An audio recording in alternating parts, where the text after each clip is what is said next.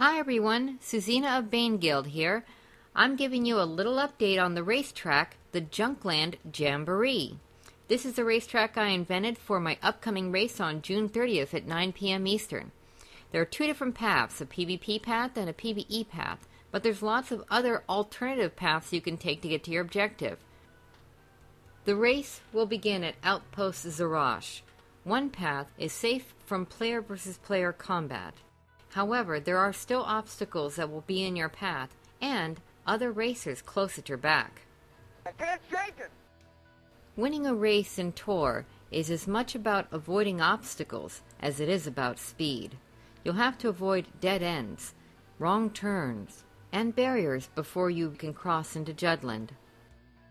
Whether you take the regular track through the Dune Sea or the player versus player shortcut through Outlaw's Den, you will arrive in Judland with a singular goal: reach the checkpoint at the sandcrawler. But not just any sandcrawler. A race official must see you go under the Camp Carnori sandcrawler in order for you to win the race. Checkpoint. The final part of the race does not take you back to Outpost Sarlacc. The final part of the race takes you to the Great Sarlacc pit in the Dune Sea. You will have to avoid Outpost Solara and Outpost Rivadad. Cut too close to either of these two PvP objectives, and you'll be knocked off your racer.